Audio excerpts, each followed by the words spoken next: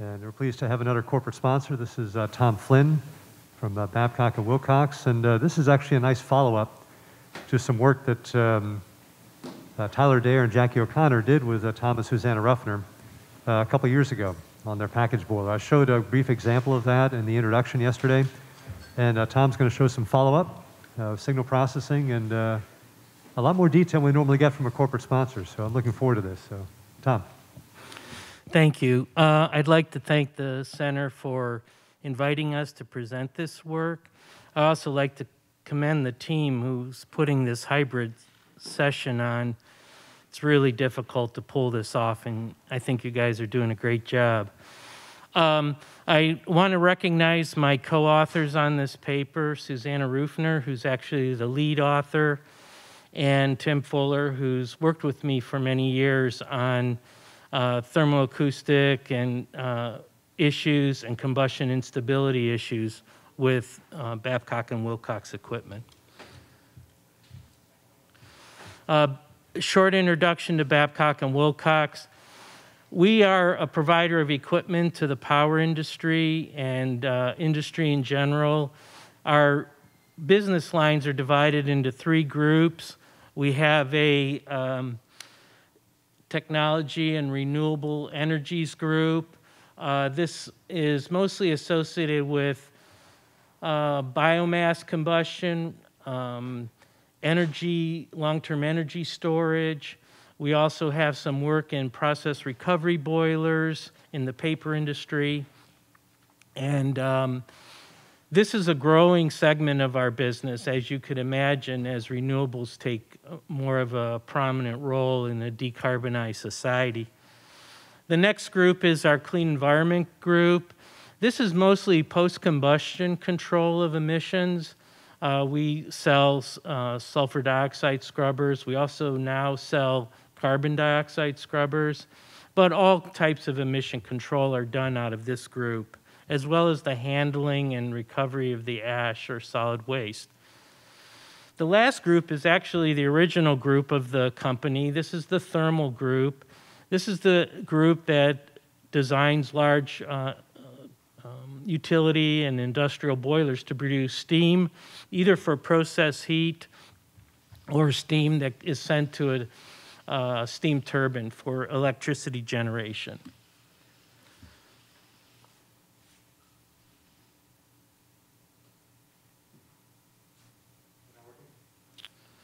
Could you advance the slide?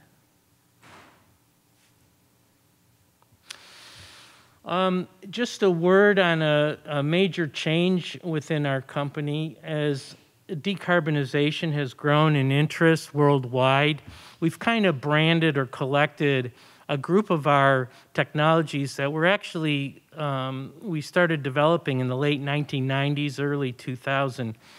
It's amazing. We talk about generating these and developing these at the turn of the century. I would have never thought I'd be talking about that in an engineering conference.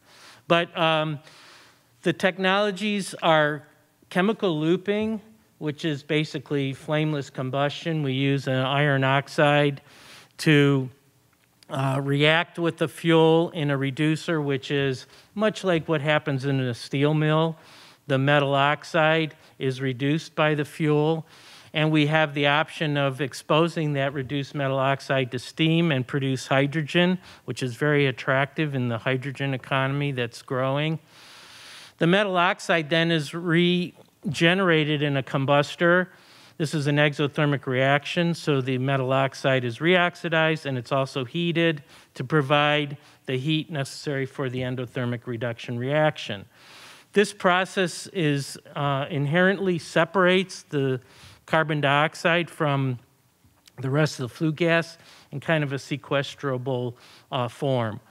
So inherently, this is one of the more visionary leading technologies, long-term technologies that we've been developing. Technology starting back in the late 90s is the technology associated with oxycombustion. In this technology, what we do is we substitute pure oxygen for the air that's usually used in combustion of fossil fuel. The result is a CO2-rich gas again, and then this CO2-rich gas can be compressed and sequestered. Or it can be used for enhanced oil recovery or something like that. The next technology is called SolveBright. This is a amine-based solvent scrubbing of CO2. This is a post-combustion process. So this is really good if you have a plant and you want to try to control the CO2 emissions from that plant. And then, as I mentioned, hydrogen combustion is really gaining popularity. And the reason for that is if you could generate the hydrogen at a large petrochem plant, or they call them hubs, and you can pipe that hydrogen to a power plant, B&W has the technology to switch natural gas or oil to hydrogen. Therefore, that plant doesn't emit any CO2. The only products of the combustion is water. So moving on to really the subject of the talk, and that is acoustics and vibration and issues that we face within equipment that we have. I'm going to talk about, as Steve indicated, some work that we've done with Penn State, and they've been instrumental in helping us with some of the problems that we have. One category is waste-to-energy air preheaters, acoustics and vibration associated with the preheaters. As far as we know or can tell, it's not caused by typical vortex shedding. We're trying to understand this better, and it's an area of development need. Another possible problem is thermoacoustic vibration that occurs due to changes in the combustion characteristics. This is one example where we know what to do to avoid it, but the problem is that as technologies are pushed to reduce nitrogen oxide emissions and carbon monoxide emissions, what happens is you encroach on, due to deep staging, a combustion instability. And at that combustion instability, I'm going to point this out in more detail, you have pulsing of the flame. This is low-frequency, high-power pulsing. They call it furnace rumble. And if you're standing by a furnace that is experiencing this, your chest actually vibrates due to the severity of the rumble. And it's actually quite scary because it almost seems like the boiler's going to break itself apart. We also have instances where we get some pulsation between the generating bank. The generating bank is where water is heated.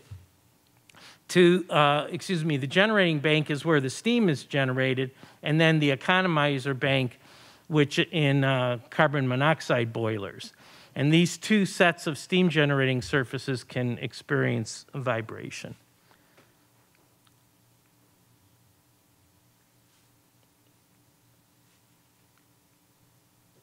Could you advance the slide? Thank you. So this is a picture of what we call an FM boiler. It's factory manufactured. That is, this whole boiler is assembled in a factory and shipped to the site in its entirety.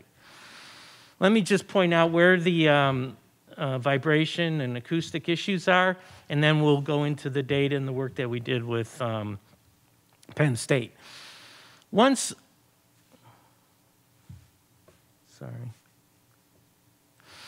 source of vibration is in the ductwork leading to this is called the wind box where the burner is. And we can get vibration due to fans or the ducting, especially as we try to make the ducting lighter and lighter. It can vibrate. This is what was shown with boundary layer shedding and things like that. The thermoacoustic vibration really emanates from the burner itself. What happens is as you stage the burner deeper and deeper, you get recirculation patterns from the combustion cavity back to the root of the flame. And these recirculation patterns are oxygen starved. They're combustible material. And as the combustible material recirculates back to the root of the flame, you can get liftoff of the flame because there's an extinction event because there's not enough oxygen to keep the flame attached and combusted. At the back end of the boiler, much like what many of you are familiar with, we have all the generating surface, and we can have vortex shedding and vibration due to that.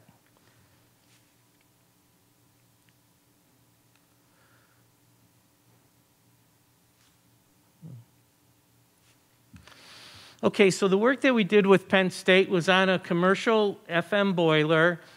We have a fan, an air duct, wind box, the burner, the furnace combustion cavity, the generating bank, just like I described, and then the boiler outlet, which goes to the stack. We have microphones at different points in the system, and what we did was we ran tests and to actually produce the furnace rumble. And then we would modify operating conditions, and it was primarily firing rate, where we could eliminate the furnace rumble. So we have data for conditions where the furnace rumble occurs and where it's absent. The information that I'm going to show in the data is acoustic microphone information data, but we also had accelerometers, piezoelectric accelerometers, and different dynamic pressure transducers. All of these are designed with frequency responses satisfying the Nyquist criteria for sampling and to avoid aliasing. So the data that was collected, and this was work done by Tyler Dare and our technicians in the field, demonstrated a low vibration frequency of about 9 hertz. And this is what I was referring to. This at low frequency, you get a lot of power, and that's what causes the unit to vibrate potentially catastrophically, but very severely. Now, what Penn State did in the analysis of this data and all this microphone data, they were able to identify potential fixes, which included either the installation of a Helmholtz resonator or maybe some stack dampers or other type of damping of the vibration. Of course, installing a Helmholtz resonator on a large boiler isn't a very easy thing to do compared to what you can do in smaller units or components. So we took the approach of installing a stack damper, and that was able to suppress the vibration. Now, we were able to deal with the vibration problem, but the real problem is, and this is the subject of future work, is predicting this ahead of time, not waiting for it to occur at the plant.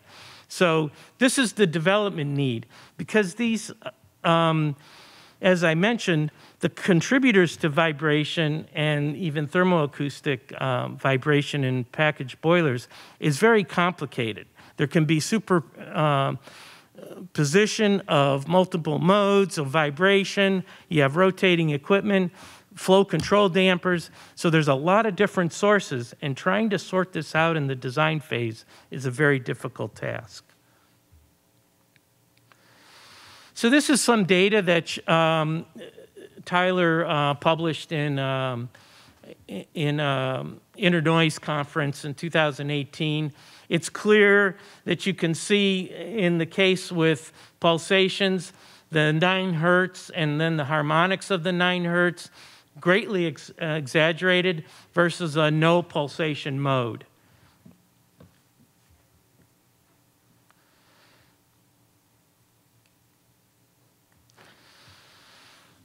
Coupled with the work that we did at Penn State, we also did some work with Oak Ridge National Lab. We've had a long-running collaboration with Charles Finney and Stuart Daw down at Oak Ridge Lab. The work that we've done with them on both combustion stability and for fluidized bed fluidization quality assessment are based on theories of advanced nonlinear signal analysis and chaos theory. So these are the analysis techniques that we used to apply to the time series data. And I'm going to describe each of these. Some of them are familiar to you, like the power spectrum and things like that, or even just looking at time series. But some of them may be new and maybe something that you'd be interested in applying yourselves. Okay, so this is the time series data, and the condition where the signal became calm or quiescent is where we didn't have a furnace rumble problem. So the furnace rumble occurred at sections A and C. It was also very reproducible. And you can see artifacts of this, and it becomes obvious when you're looking at this, but you need a way of quantifying it online. And that's what the subject of future work is going to do, is look at this and be able to not only determine when it's happening, but predict when it might be happening. So let's take two tests, this test 17 and 18. If you look at test 17, I want to point out some features. Generally, you can see in the A and C data, there's a certain periodicity to the signal. You could see that without analyzing it. It's visually there. And that's what I was referring to before, where you have extinction ignition events occurring at the burner. The reason that this happens is a burner flame can get to a bifurcation point where there are two stable operating modes. There's an attached mode and a detached mode. Actually, we've observed cases where the flame could be detached 4 or 5 feet from the burner itself and remain stable at that condition, not flame out. However, that condition corresponds to a higher emissions condition, poor NOx, poor CO, poor combustion in general. We get a more well-behaved burner and better performance when the flame is attached. But it can oscillate between these two stable states, and that's what causes this periodicity in the signal. A stable flame is one that has more or less a Gaussian distribution. This is interesting because this same phenomena applies to fluidized beds. A very well fluidized bed displays a Gaussian distribution of high-speed pressure signals. When the fluidized bed starts to get coarse due to agglomeration or other accumulation of coarse material, the bed becomes more periodic in its pressure fluctuations. And this is because, in effect, the size of the bed material is getting coarser and coarser, and you can imagine lifting and dropping these very heavy particles.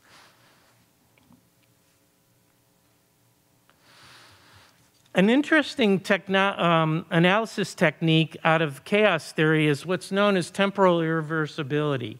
And basically what we do is we analyze the signal in the forward direction and the reverse direction with some algorithms. Interestingly enough, for a well-behaved flame and basically a flame with a Gaussian distribution, there's no temporal irreversibility. When you look at the signal forward and back, it looks the same. However, instances where you may have liftoff or instability show different characteristics, maybe a slow rise with a sudden drop. This could be a case where the flame is gradually detaching and then it might snap back due to a change in operating condition or load, or maybe a change in those recirculation gases. So we see this all the time in different processes. The other advantage of this is it gives you an insight that the process is highly nonlinear. And so it lends itself to other analysis techniques and diagnostics. So these are scans, or these are traces of temporal reversibility during the different modes. As you remember, mode A and C was where we had furnace rumble, and the stable flame is in mode B. And each of these sensors, like number 2 is at the back wall of the furnace, number 4 and 3 are associated with the fan and the inlet duct, and number 1 is like in the exit duct. Each of these have different characteristics, but from these characteristics, we can infer and relate them to actual physical events in the process. There's also, as you may be aware, you can take cross-correlation and compare 2 signals to determine where the propagation of events is occurring and where an event might originate and then propagate in different directions. Generally speaking, the conclusion of this work is that we saw that events were propagating from the fan to the back pass of the unit. This hasn't always been true. We've seen examples where there's thermoacoustic vibration issues and instabilities in the furnace, and that has actually propagated back into the inlet duct or even into the fan to cause instabilities on those components. That being able to tell with this information what's the precursor and what follows is very important to determine what the root cause of the vibration is. There's a nonlinear equivalent based on chaos theory, really driven from information theory, which is called mutual information, or in this case, we use what we call bifunctional mutual information. Mutual information by itself is like autocorrelation, comparing a signal to itself, shifted in time by lags to see if there's any connection to what's happening at that point or with that sensor. Bifunctional mutual information takes 2 signals and compares them to each other, lagging the signals with respect to each other. When you have situations where there's a positive lag, as in this top figure, then you know that an event, like in this case, downstream, was preceded by an event upstream, that positive lag. If it's negative, then what that means is an event downstream actually is causing a disturbance upstream. In general, with the work that we did with Penn State, the propagation of events is from the fan to the back pass. Pretty well behaved in that sense. So the conclusions from our analysis work with Penn State and Oak Ridge National Lab is vibration in industrial boilers is complicated, lots of opportunities for additional research. It remains difficult to predict during the design phase. We know when it's happening because the customer tells us it's happening once the unit is built, but we need to be able to predict it. And there's clear differences and quantifiable differences between the waveforms between a rumble condition and a normal condition. This is good. If we have metrics and analysis techniques that can be used to diagnose when these things are happening, we can embed them in the control system and actually see when these things might be happening and identify precursors. And as I said, you know, identifying these events spatially is really important. So an opportunity for Penn State to work with us going forward is we are currently working with the Department of Energy on employing what they call their Design of Advanced Energy Systems, IDEA software. And we're developing a model for a FM boiler. A process model coupling the combustion side to the steam side. And with this model and the IDEA software, we have the possibility of incorporating equations and maybe closed form or maybe even submodels, lower order models of vibration that can be used to detect when we might be on the onset of vibration. So, what we're really looking for is an opportunity to look at applications not only for like condition assessment and performance, but also things such as vibration, and embed these into the system to determine root cause. And this can be very valuable for our customers because they may be able to adjust the operation of their unit to avoid these problems. So thank you very much, and I'll be glad to take any questions. Great, thanks. Thanks, Tom. Yeah, that was enlightening. A lot of good stuff there. Time for a question or two before the break?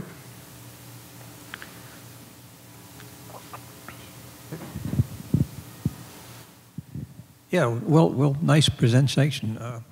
As you transition into your hydrogen fuels, are you anticipating similar conditions in the boiler, or are you going to enter a new domain? Yes, there's the information or the inquiries we're getting from our customers range from maybe just co-firing hydrogen with natural gas, because there's some discussion nationally about blending in hydrogen with natural gas, and there's limits on how much hydrogen can be blended with the natural gas to ensure people in their homes can still use their gas stoves and things like that.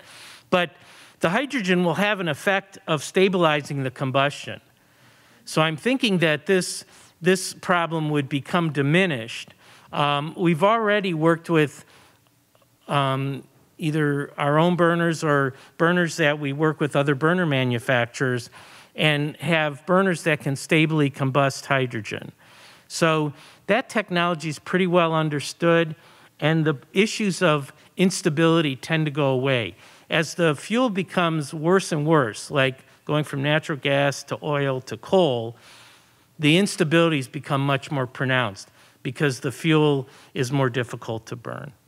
So in general, I would think the problem would, or anticipate the problem would be less with hydrogen.